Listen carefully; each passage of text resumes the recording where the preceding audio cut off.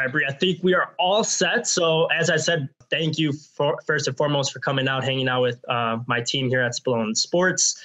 How are you feeling today? I'm feeling good, a little sore, which is normal. We're playing yesterday and, just woke up today, got some treatment and trying to get the body ready for tomorrow. There you go. Yeah, a lot of the games back to back right now, not a lot of gaps in between.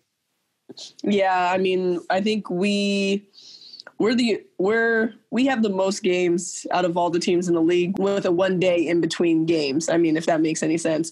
So we have a pretty tough schedule, and it's been tough, but our support staff has been awesome and our coaches have been super understanding, and we've been having to utilize film more instead of getting on the court. But, we're making it work. Definitely. And then I'm sure having that veteran leadership and someone like yourself, you've seen just about everything through the game of basketball. So I'm sure this experience has been a little different being in the bubble. Yeah. Oh yeah. Yeah. It's definitely been a little different, and it has helped being in the league. I mean, you kind of know what to expect from certain teams, you know the personnel. There are quite a few rookies in the league this year, but for the most part, what you're going to be up against night in and night out, which helps in preparation, in the lack of preparation that you have. So that's helped. And to have Dewana and some veteran players on our team, it's been really helpful. Would you compare it to, have you dealt with any other experience or atmosphere like this? I don't know, AAU tournaments or things growing up where you're kind of all in like a close proximity, but in your space as well? Yeah, I think we'd have to go back to high school and we're talking about team camp or something. Team camp, something like that. But I've never, since being a professional, been in a situation like this. It's very unique.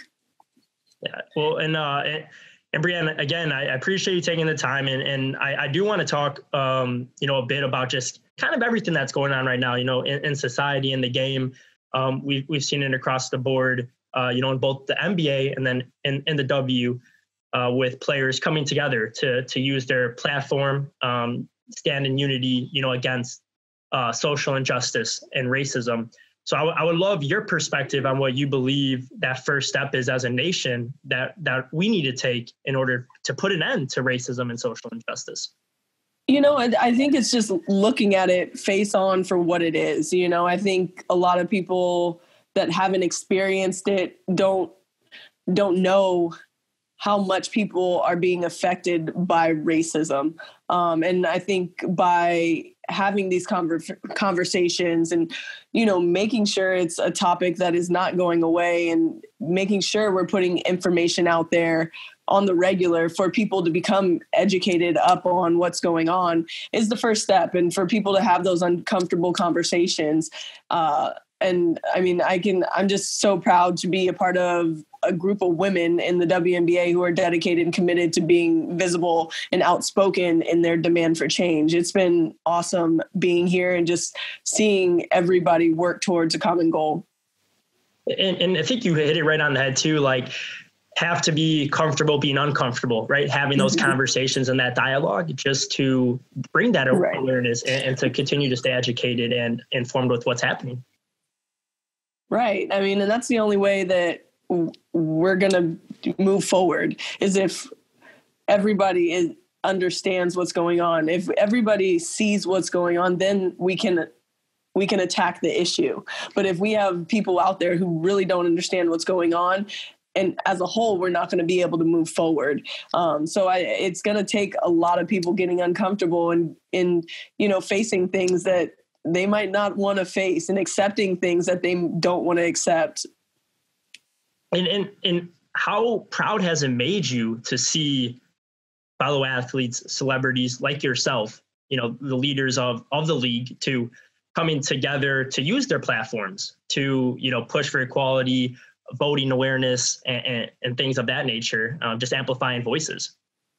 I think it's huge, especially in a time right now when you have leagues going on. I mean, just being in this bubble and knowing how intense our schedules have been, and to see our players still commit to our goal of demanding change. It takes a lot out of you, but it shows you how passionate we are about this change. And I'm super proud of everybody in that regard. But we want to keep this conversation at the forefront, and it takes everything you have. Yeah. And I think, having those conversations and that awareness, even when there's not a tragedy that occurred, right? Yes. But in instances, like still being able to have that dialogue and to stay and to keep that awareness going, even months after the fact, and hopefully no more tragedies have to arise in order for these conversations to just occur, and instead making it part of that, daily conversation and things of that nature. Right. And I mean, unfortunately, you've seen that in the past where you've seen this cycle of, a life lost and, just the hurt that people are feeling turning into rage, turning into speaking out. And then unfortunately, they become silenced after a while, and then all of a sudden when the next tragedy strikes, we're in the same cycle. And hopefully I think we're getting to a point now where people are really, really just, the only word I have is people are really grieving and they're hurting inside. And so I think we're getting to a point now where we can't let it go. We have to continue to speak on it because, and that's the only way we're going to get through it, is if we really face it head on and get some resolve here. Right. And speaking and because the youth are always watching, right? There's always that next generation that's watching. So Right. For athletes and public figures like yourself to continue to use their platform, and even what we're trying to do on the sports media side, have those messages be reiterated so that this doesn't go away, and we're able to have these topics of conversations and then come together for change in that common fight.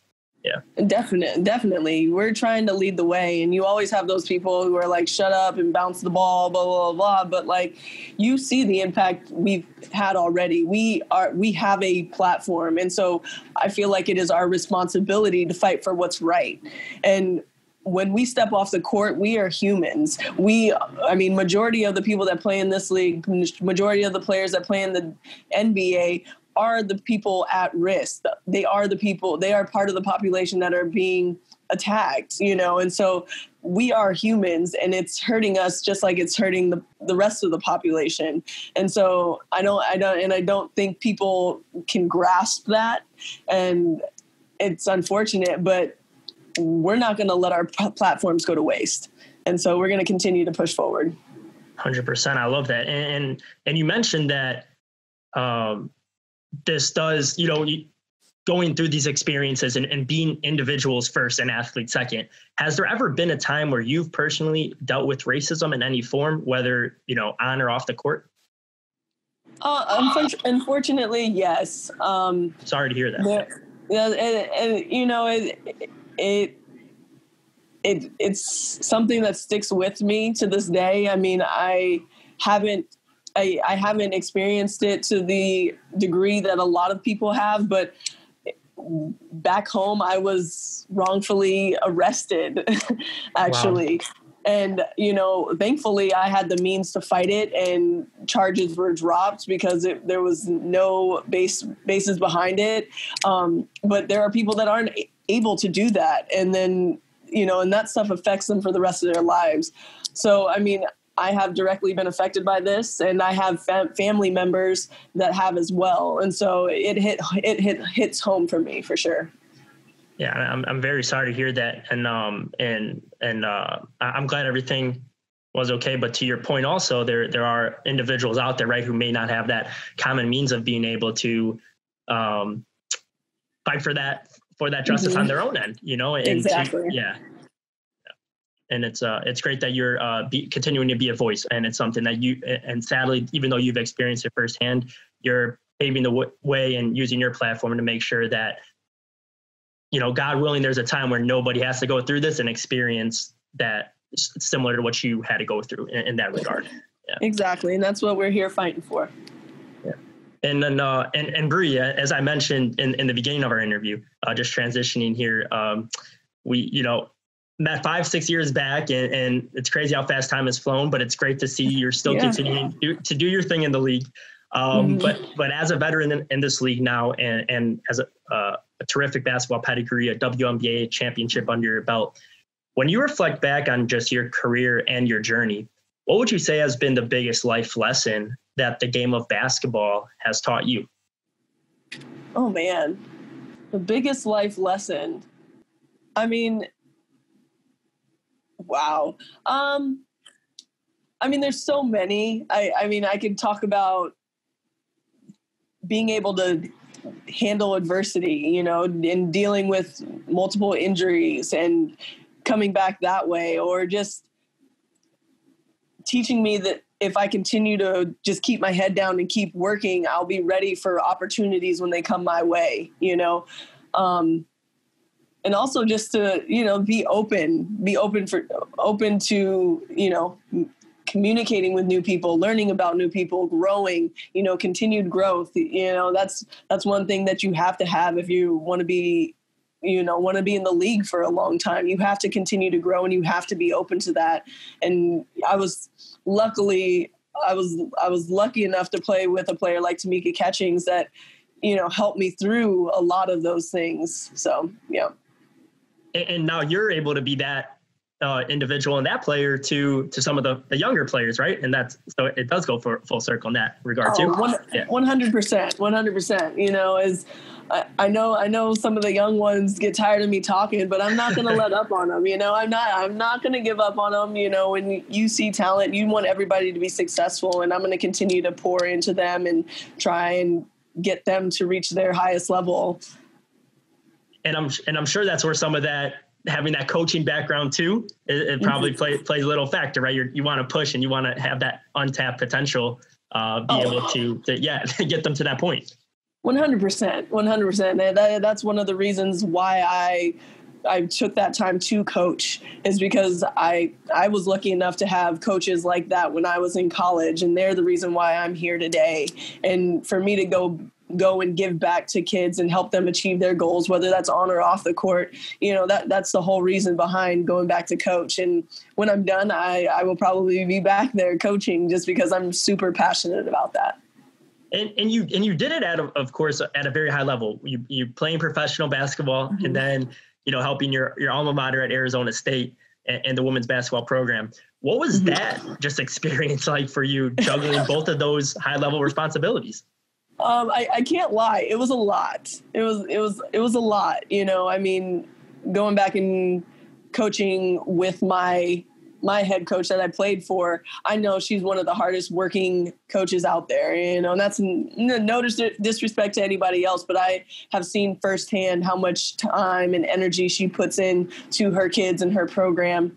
And when you're working under a coach like that, it inspires you to do the same. And so I was giving all of me into coaching, and it was tough to balance me getting my workouts in and me giving all that I could to my kids and to the program. And it was exhausting, but I loved it. I loved every minute of it.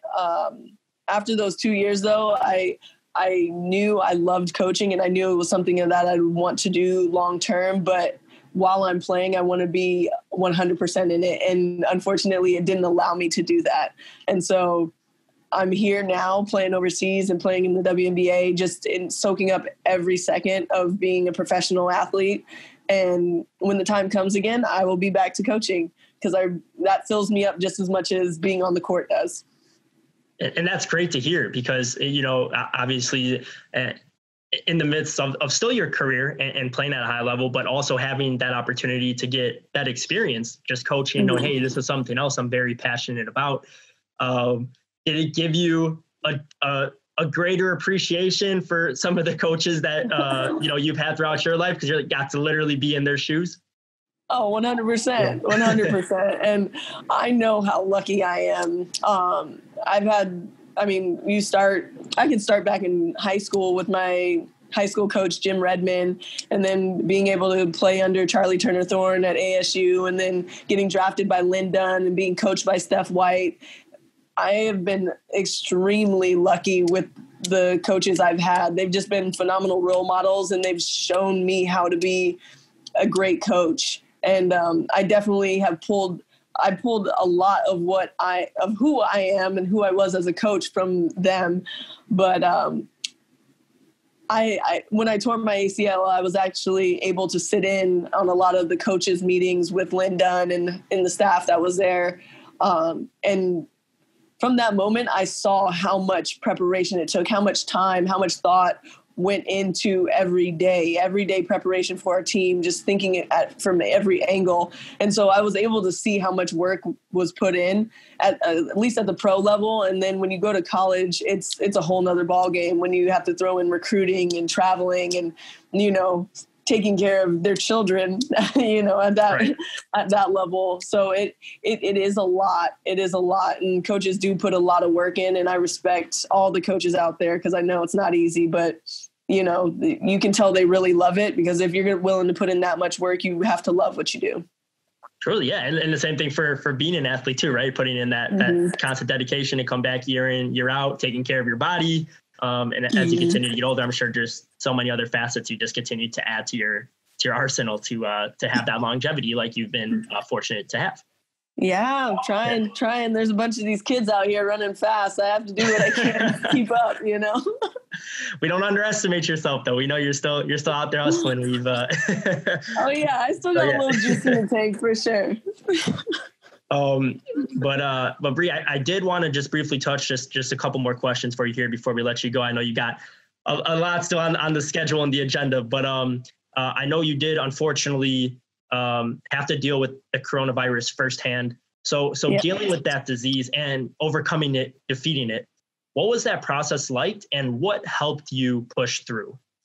Man, it was tough, and it sucked because leading up to the WNBA season, I was being extremely careful and, thoughtful about where I was and, just kind of navigating everyday life. And it was really tough being out in Arizona where our numbers were spiking, still pretty high now, but it was just tough to kind of be safe in that environment. But once I was sick, it took a lot out of me, but luckily my team here has been phenomenal. The organization, just the way they were checking in on me, the way my teammates were just lifting me up, checking in, seeing if I was okay, and continuing to push forward. Getting back on the court really gave me something to push for, and I knew I had faith in my body that I was healthy enough to fight off this disease. But even being a healthy body, it knocked me out. It did. It put me on my butt for like a week. And I'm one of the lucky ones who was able to be a survivor, because I know there's a lot of people out there that have not won that fight and that are still struggling with it. But I had a tremendous support staff that helped me through and encouraged me and, supported me through that whole time. We're extremely glad to hear that you did make a full recovery. And while we were sad, it was unfortunate to hear that you had dealt with that virus firsthand. We're really glad that you made a full recovery and that you're full on healthy and back to doing what you enjoy. So thank you for sharing that. I know it's gonna be a tough also story to kind of discuss, but we're glad that you're back at it 100% now. Same. It was a tough go getting back in there. The whole getting back into game shape, the breathing, it was tough for a little bit, but when I got out here, the facilities, we have everything we need to get into basketball shape and maintain the way we need to. And, my family was huge in that as well, just supporting me and encouraging me every step of the way. Yeah, we're glad to hear. And then, like you hit on, I think getting cardio, right? Keeping the blood pumping in the heart, getting back to game shape. It's man. Yeah. And Briann, our final question for you. So you have seen the league transcend over the years, and you've played alongside some of the game's most elite players. But what are your thoughts on the new CBA and then the future state of the W? I am I mean, across the board, I'm just so proud of our league and our executive committee, the way they fought for, our players and the time and the energy that they put in, because I know it wasn't easy in going into those negotiations, but they were fighting for us. And being in the league for 12 years now, geez, I'm not even going to age myself like that, but just every year by year, seeing the talent improve, just every year, I feel like the level of play is improving, and I'm excited for the future, and I'm excited to see where this league goes, because right now it's tough. It's tough to be a professional women's basketball player and playing year round and being away from your family almost year round, because when you're overseas, you can't see them. And during the season, when you're traveling, you're not really seeing them. It is a tough go, but we have a bunch of ladies that are passionate about what they're doing, and for them to be able to get paid for what, all the work that we put in, it's encouraging, and it's gonna, it's only going to support this league and help us get better. Yeah. A bright future for the league for sure. I think all those steps and whether it was salary or mental health resources and just taking those steps is big time. Yeah. Right. And even for, just for women, and if you want to have a family later, and just having that support, and there's so many things that, I mean, we are so different than the NBA, and we can't tailor our CBA after theirs, because we deal with different issues. And for them to recognize that and see us for who we are as an individual league, it was huge. Yeah, and we're so thrilled, and it was players like yourself who helped, catalyst that, and the players that came before you, players who played alongside, and you're paving that way for the future generations, and that's incredible. So, Briann January, it's always a pleasure catching up with you. I really appreciate you taking the time to hang out with us here at Spallone Sports. We wish you the best as you finish up the season, heading back into the bubble, and we hope to cross paths with you in the coming years, in person, hopefully, and catch up with you virtually as well. Okay, sounds good. Thanks for having me. Absolutely. Have a great rest of your day. Thank you. You also. All right. Bye. Bye.